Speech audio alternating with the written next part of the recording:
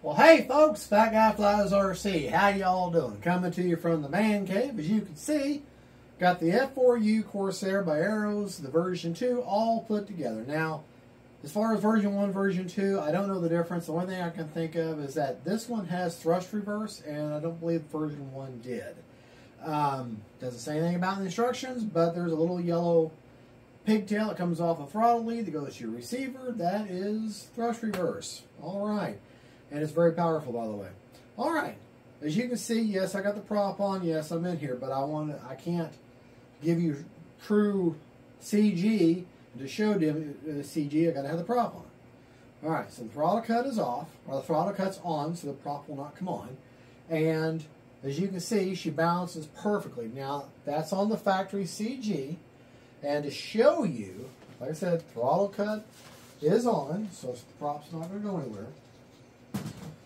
To show you the CG, to give you a landmark, it's 60 millimeters back from the leading edge, as I said in the unboxing, or the assembly.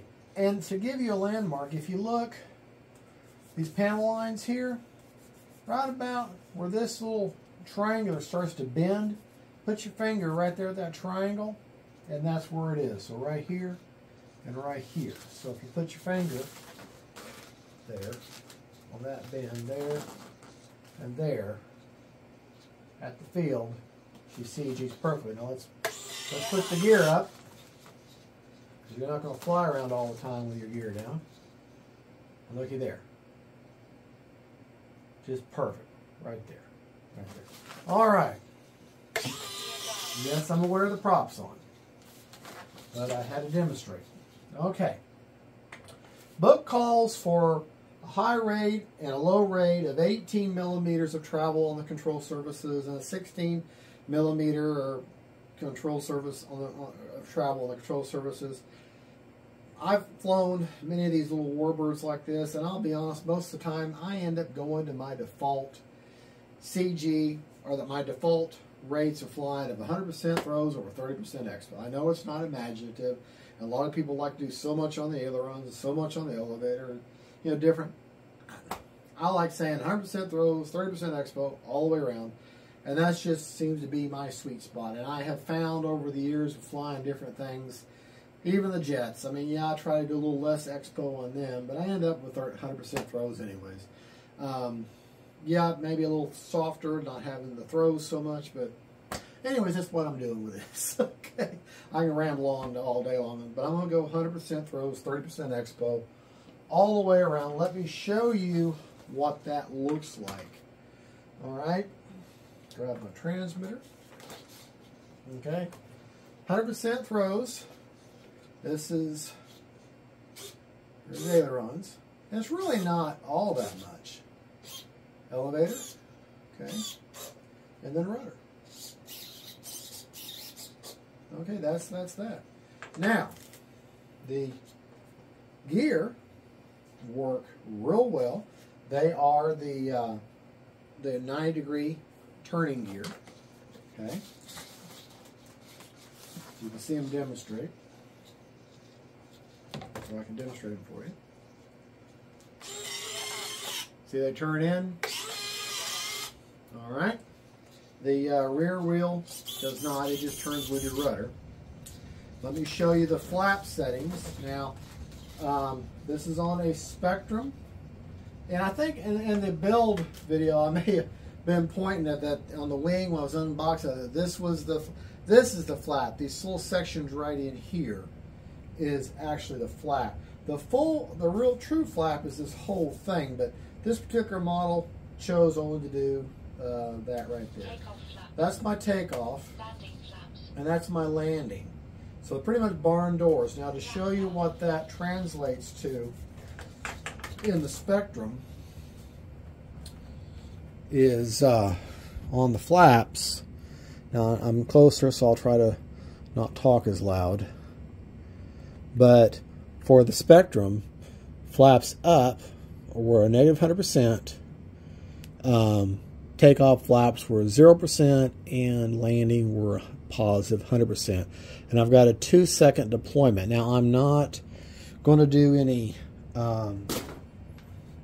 flap to elevator mix until I get her in the field, fly her, and see if when I deploy landing flaps, if she balloons or if she starts to dive. Well, then I'll put in an elevator mix accordingly.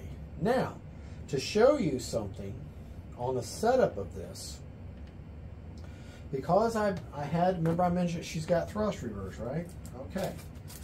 Now, so I've installed, as far as my radios go, a 7-channel Lemon RX Gen 2. Now, on a camera, these lights, these are just constantly flashing like Christmas trees. But with off camera, with the camera, it's something about the way the phenomenon is when you're filming something, lights flash. Well, they're not actually flashing in real life. They're just going, they're steady. Now, you can't see it because of the way I've got my transmitter, but the 7th channel is all the way in. And that little yellow pigtail that was hanging off that elevator, I've got that plugged into that 7th channel, okay?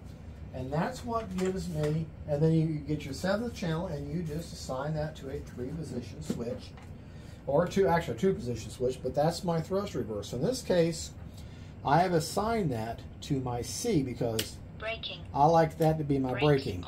But let me show you how I set that up on the transmitter. This is the same way you would do it with if you get that kind of a receiver. Okay, we'll go to System Setup. Okay, and when you go to Channel Assign, okay, your aux2 is what you're going to use for that 7th channel, because gear is automatically, kind of in a way is your first auto, but that's your gear. And then that second aux1, that's your flaps. Well, then that 7th channel, I've changed that, and all you do is just go down there and change that to whatever switch you want that on. I like it on C. Okay, and then just verify on the next screen that aux2 is aux2. Okay, now we'll go back to the model. Now,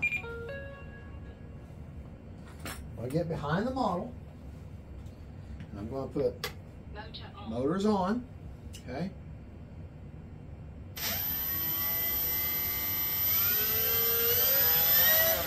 Starting to pull forward. Braking.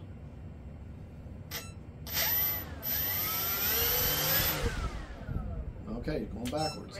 The brakes work really well, so it's not going to need much of that big old prop to slow this bird down.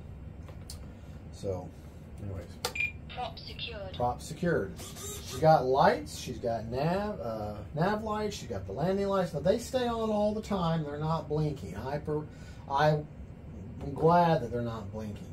Okay, I don't like blinking lights, but like people say, well, you look easy lights. Yeah, well, if I can make them not blink, I'd make them not blink. What else? We've covered CG. We've covered what I'm using for rates. Okay. You put the pigtail off the throttle into an open channel, port on your receiver. You'll need a 7-channel in order if you want to use thrust reverse. If not, use a 6-channel and you just won't be able to have thrust reverse.